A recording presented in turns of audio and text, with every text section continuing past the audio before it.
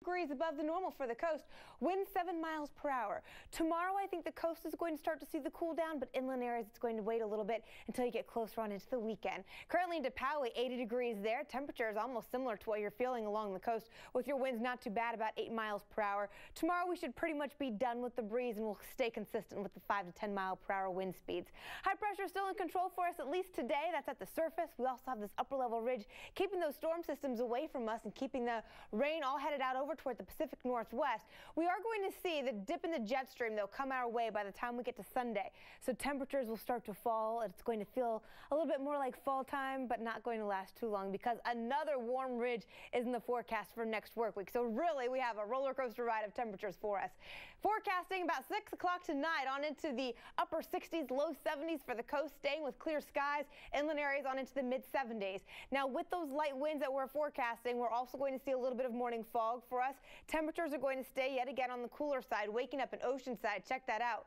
Only 51 degrees. Escondido also waking up in the lower 50s. Ramona into the 40s for us. But remember, that cooler air doesn't last long. Already by the afternoon, while these values are not as warm as today, they're still about 5 degrees above the average for you. Out into Lakeside at 83, the same into El Cajon. Chula Vista going for the upper 70s. And then Saturday, yet again, watching those temperatures slowly coming down, but not quite returning to fall-like until we get to about Sunday. So for your Saturday afternoon plans, 1 o'clock looking like 82 degrees into Lakeside and about 69 out over toward Encinitas, 71 for you up through Oceanside.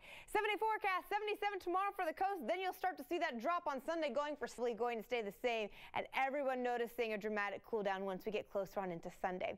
Looking across the country, we're noticing this very stubborn little spin here right around through Arizona. That low pressure system is going to begin to move through New Mexico tomorrow, where they could see around 1 to 2 inches of rain. Then over the weekend, it finally begins to move into Dallas. So from about today all the way through around Sunday, they are looking at portions of New Mexico picking up close to 3 to 4 inches of rainfall, and Texas getting close to about 1 to 2 inches of rain there.